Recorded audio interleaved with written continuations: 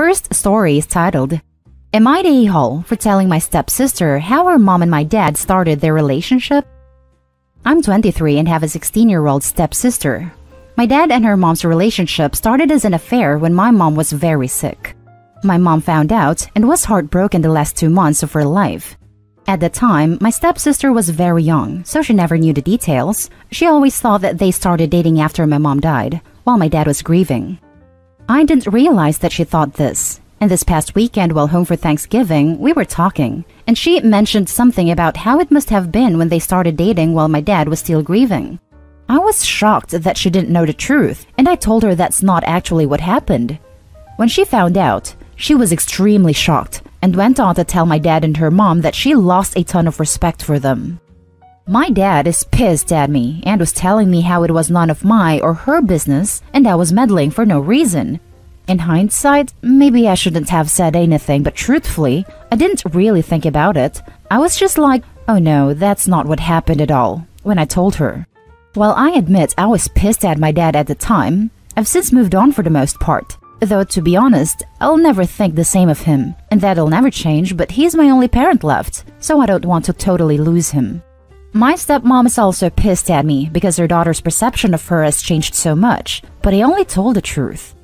My girlfriend thinks I didn't do anything wrong, though it would have been better if I didn't say anything at all.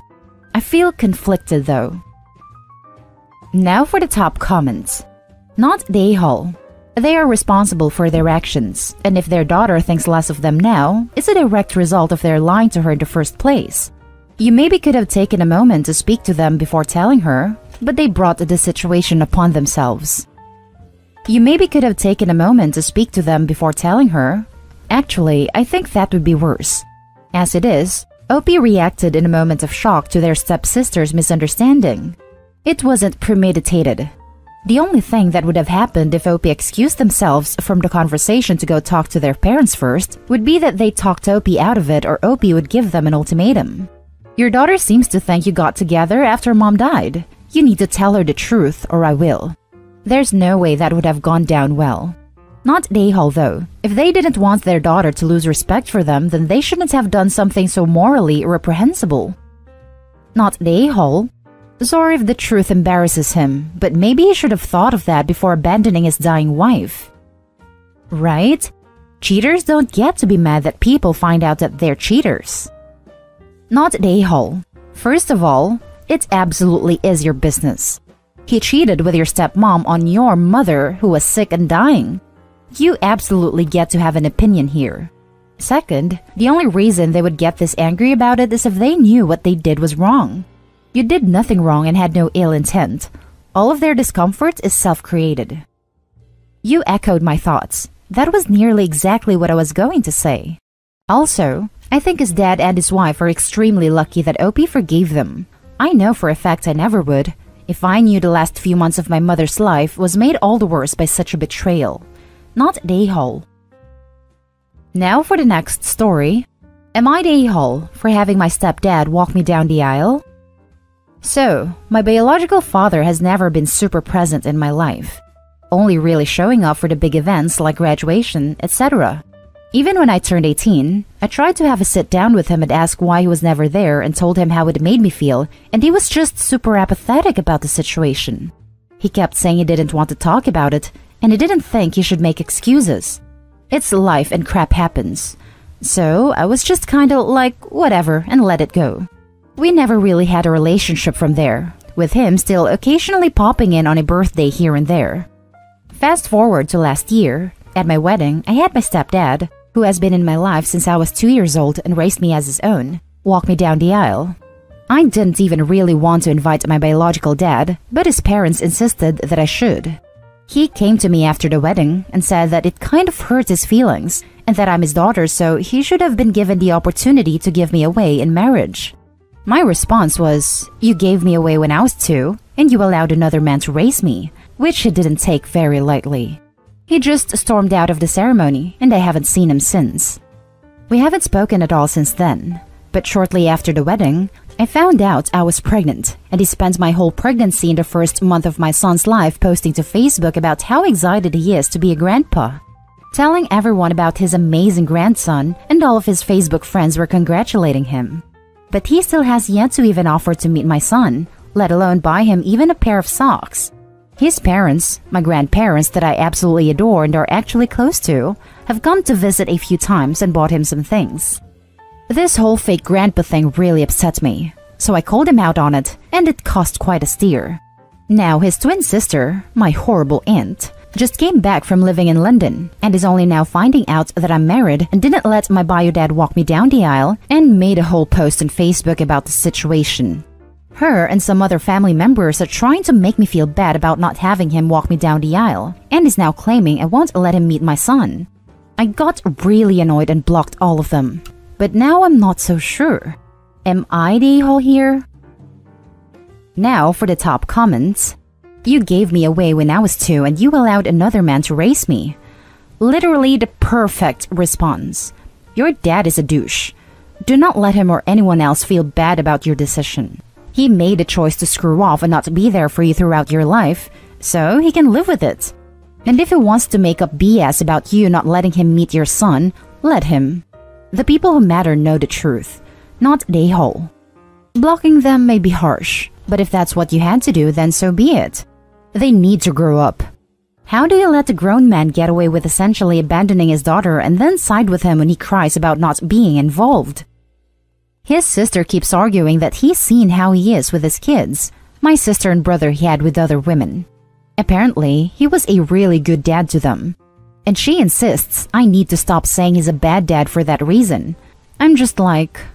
And some family members are now claiming that it's not all his fault that he wasn't there for me, because my mom moved me 3 hours away and things happened that I'll never understand, and my mom is at fault too, etc. Imagine the pain of your stepdad to see you walking down the aisle with your bio father after all these years of him being there for you, raise you, pay for your school and health, support you and play with you, just because your bio father once upon a time conceived you. Nah, OP, not a a-hole. Actions have consequences, full stop. Yeah, I talked to my stepdad about it, and he's about ready to fight my bio dad because it feels like he and his family are bullying me and whatnot. Still trying to talk him out of it. Not the a-hole. He's trying to do the same thing to your son as he did to you, a good parent/grandparent only for show. He may have his personal issues, but he should understand that his actions have consequences, and it's not like you did this out of spite. You did this to honor the man who you feel played the largest part in raising you. There's a phrase, you can't have your cake and eat it. As for the blocking, that may be fine for now, but it's best not to burn bridges in the long run. He could still put effort into being a granddad, but of course, to have any chance of that, you need some method of communication. I only block them on Facebook. I'm usually a pretty private person, so I didn't like that they just decided to put all of that on there like that. They all still have my number though. The next story is titled, Am I the a-hole for telling my sister she shouldn't be surprised that her baby daddy sucks? I was told about this subreddit and created an account just to post this. Please use your judgment to tell me if I should apologize or not, / if I am an a-hole. My sister had a baby about 6 months ago. Since then, the baby daddy has not really stepped up at all. They apparently are still together, but went from seeing her 5 to 6 days a week to maybe once a week. He doesn't buy anything for the baby. He does nothing. She constantly complains and is turning super bitter to the situation. She calls me every day and does nothing but talk about her crap baby daddy. I ask her multiple times to give me updates on other parts of her life, but she will say one thing and then somehow tie it back to her baby daddy. Yesterday, she goes on a tangent about how she never would have had a baby if she knew she was going to be alone. I got irritated and asked how she didn't see this coming. She then says, "What the hell is that supposed to mean?" I say, he has 3 other baby mothers, works a slightly above minimum wage job, doesn't have reliable transportation. His other baby mothers have said that daddy doesn't do crap for their babies, and there is no way 3 women are all lying. She says, he told me otherwise. I had no reason to believe. He said this was for the long run. I say, well, it looks like he is taking a long run away from his responsibilities. I love you, but you're bitter. He is responsible for his kid, but it's no surprise what's going on. The sooner you realize you're a single mom and take his butt to court for child support, the better off you'll be. She then cursed me out and hung up on me. She is no longer speaking to me and no longer having me babysit her baby. My mom is mad at me for pissing my sister off and now having to babysit more. She agrees that I spoke facts though. Now for the top comments. Not a hole. The man already had 3 kids from 3 different women? He's a serial deadbeat dad. Your sister was a dummy, and now she's learned the hard way. Someone had to tell her the facts so she can understand her actual situation and not the one he lied to her about, so she can take next steps. You don't want to keep hearing about the consequences that you knew would happen.